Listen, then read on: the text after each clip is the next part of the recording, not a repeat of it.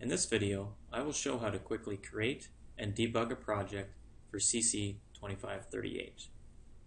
I have the SmartRF06 board with the CC2538 daughter card connected to it, and the main board is connected to my laptop via USB cable. If you have any XDS100 class debug probes other than the one on the SmartRF board connected to your PC, please disconnect them, otherwise they will interfere with the operation of the one on the SmartRF board. To create a new project, go to Project, New CCS Project.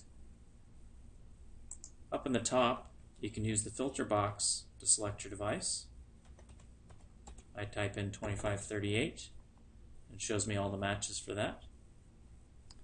The one on my daughter card is the SF53. I need to select my connection type. In the case of the SmartRF board, it has an XDS100 V3 class debug probe embedded on it.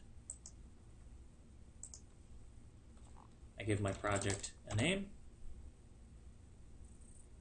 and then I'm going to select a template. There is one provided to blink a couple of the LEDs on the board. So I select it, and I click Finish. It has now generated the project and added it to my workspace. Since we specified the debug probe that we were using, it also created a target configuration file, which is a file that specifies all the settings for the debugger, and added it to the project as well. Now we can simply click on the Bug button.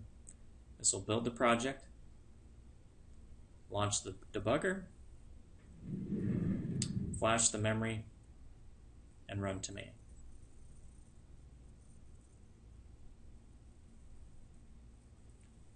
Now I just click the Run button,